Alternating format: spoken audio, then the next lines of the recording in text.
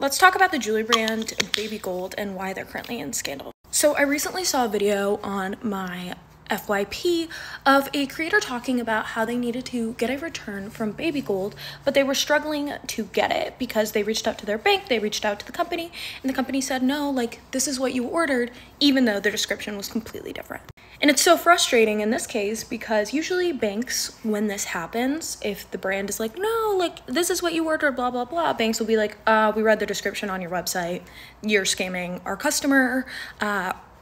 we will protect them and we will figure this out and we will get a charge back from you. However, in this case, it seems like the bank is not helping the customer out, even though the customer has a large amount of evidence, because a long time period has passed. They didn't send in the right information or something, and they're just siding with the corporation. Also, before y'all say anything, the foundation matches, lighting and filter. Anyway, now the brand does not